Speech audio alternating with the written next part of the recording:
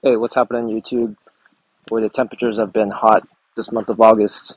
Just basically starting out the month with pretty much 100-degree temperatures. But the grass has been growing pretty well. I've not been having any issues with heat stress. So I think all the products that I've laid this year have been pretty much helping me out. But one problem I am facing right now is that the grass is starting to get extremely thick. Now when I mow, my lawnmower is starting to float. So when I'm going down my lines, my stripes, it's starting to kind of do a little wave zigzag pattern. And I don't know if you guys can see it or not. Let me switch the camera. But there are some waves on the stripe section going down this path, because it's definitely thick when I'm going up and down over here. So I got two options. I can either scalp the lawn, which is not preferred by me because I'm going to have to take it down pretty low. I'm currently cutting at 0.7 inches, but if I take it down to like 3/8, which is the lowest I could probably take it to with the bed knife that I got now, it would take roughly around 2 weeks or so for the recovery. So you're stuck with a kind of an ugly lawn for a few weeks. But then the other option is to verticut. So essentially with verticutting, it's basically vertical blades rather than the reel that's cutting. You're cutting into the stolons of the grass, and it's also cleaning up the debris, any thatch that you potentially may have at the base layer of your yard, and you clean that up with a reel mower or whatever mower you have, and basically helps promote new growth in your lawn, and then also helps actually makes the stripes stand out a lot more because you're getting rid of some of the old dead material that's in your yard. So then I started thinking about what are my options, right? Do I go rent a verticutter? Do I go buy a verticutter? And there's not very many options out there as far as trying to find a verticutter machine for rent. There are like dethatchers and scarifiers and things like that, but I actually wanted a true verticutter machine. So then I started looking into, well, what about those mowers that have cartridge systems? I looked into the Swordman, very expensive machine, and then I also looked into the Owlet, which is also another expensive machine. But today what I'm trying to discuss with you is there is a mower out there that just recently came out, the California Trimmer Catalyst, and it is a cartridge system that has a verticutter as an option. So I did manage to get my hands on it. I was searching around to see if anyone had it, and there happened to be a guy local that's actually selling it, and he let me go test drive the machine. So I got a video of that. So let's switch over and take a look at it. Alrighty, you're taking a look at the brand new California Trimmer Catalyst. This is a 20-inch model. It actually looks pretty good. I've only seen it on the internet, but after seeing it in person, it's definitely an eye-catching machine. I did get the chance to talk to Nic Berry, who is the authorized dealer for California Trimmer in our area, and he did mention that this machine is actually a Cobra Fortis from the UK, I believe. I think in the UK there's a lot of popularity as far as cartridge systems. So yeah, this mower here is also one of those that have a cartridge system on it. So I know there's videos out there already that talk about the basics of the California Trimmer, so I wanted to focus more on the verticutter since that's what we're talking about in this video. So when I came to Nick, I told him, hey, we want to go ahead and film the verticutter. So he went ahead and just set that up and had that already in there in the mower. And FYI, the verticutting that you're going to see in the video isn't what you would see in a standard verticutting scenario. He is dealing with Bermuda mites, so he scalped his lawn and then he's going to verticut it pretty aggressively, and then he's going to do another scalp again and clean it all up. And he also has contos as well that he is going to spray afterwards. So what you guys are going to see in the video is a very aggressive version of verticutting. Normally you wouldn't be doing it this aggressive because all you're really trying to do is just maybe cut maybe a 1/4 inch or slightly a little bit more into the surface of the grass. But what we're doing here is he's basically taking it down nearly to dirt.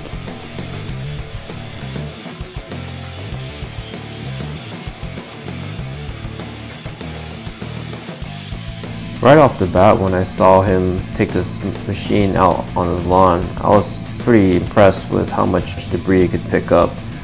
Given that this machine is actually a belt-driven machine, with no chains like the Rolex or the Rev 26. So that's a personal preference to some of you guys, because it is much easier to replace than a chain would. So there are pros and cons to every machine on the way they are built.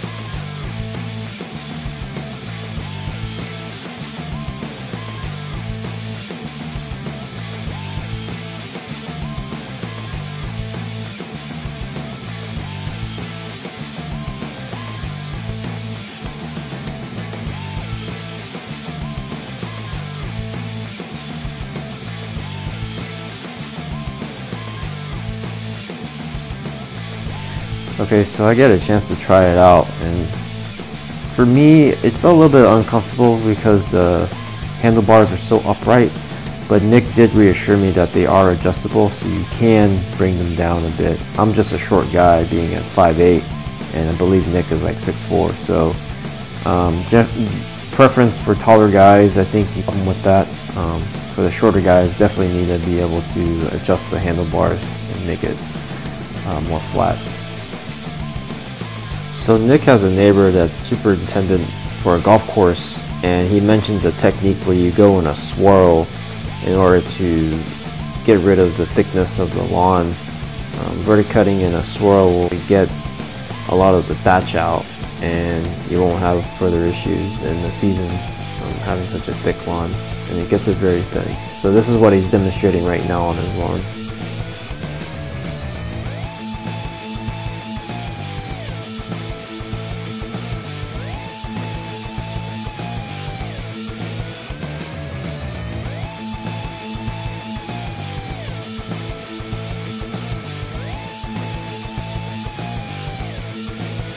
So we just got done with the verticutting. Looks like it took off a lot of material. I think it did a very, very good job. The thing with the blades here, it's like it's cutting into the stolons of the grass. This time of the season in Texas, you know, a lot of mowers are floating right now. People are complaining about getting uneven cuts and things like that. Well, the solution is to get a verticutter, and this is basically a residential reel mower right now that's going to provide you that option. In just a matter of weeks, maybe a week or two, this whole yard's just going to recuperate and it's going to look badass. And let's go ahead and find out how to switch out the cartridge. So I'm going to take it over to Nic. We're going to pull it over into his garage, and then he's going to show us how to switch this out.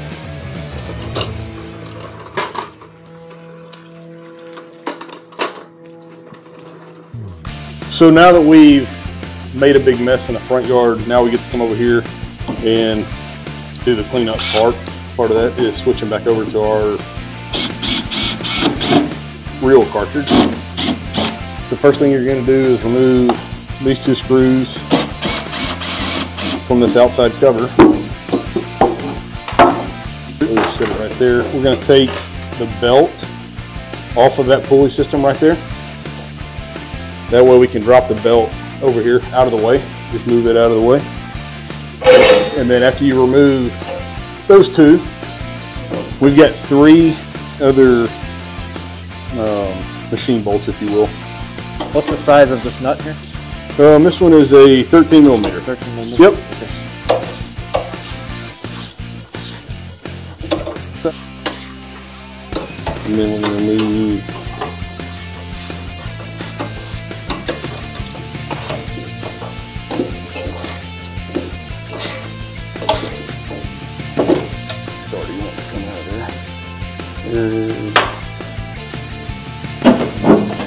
slide that out.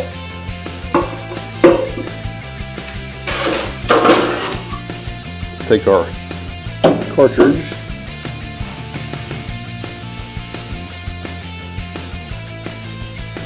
See this slot right here? That's where we're missing at. You see that? Okay. So that groove has to sit on the inside of that sleeve. Does that make sense? Okay. So that's where we're missing it. Okay. There we go. So what Nick was explaining is that the cartridge needs to slide in smoothly into the slot on the side of this mower housing. For first-time users, this might not seem intuitive because the cartridge must fit perfectly into that section. Similar to how a key fits into a keyhole, this precise fit ensures that the cartridge will sit securely into the mower, so it gives you a peace of mind knowing that it won't fall out or become loose while you're using the machine.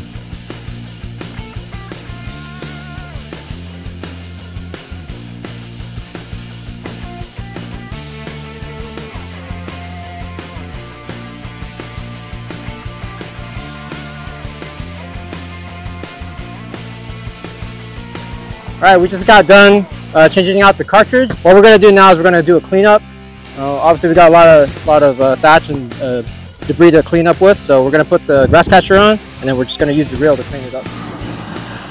Yeah, so we got Russell here now just doing a cleanup. Basically we put the reel back on to the mower and just cleaning up the debris from the Verticut. Pretty straightforward switch, I would say, to have this cartridge system. I think it's a viable option for those out there who are needing to do more than just reel mow.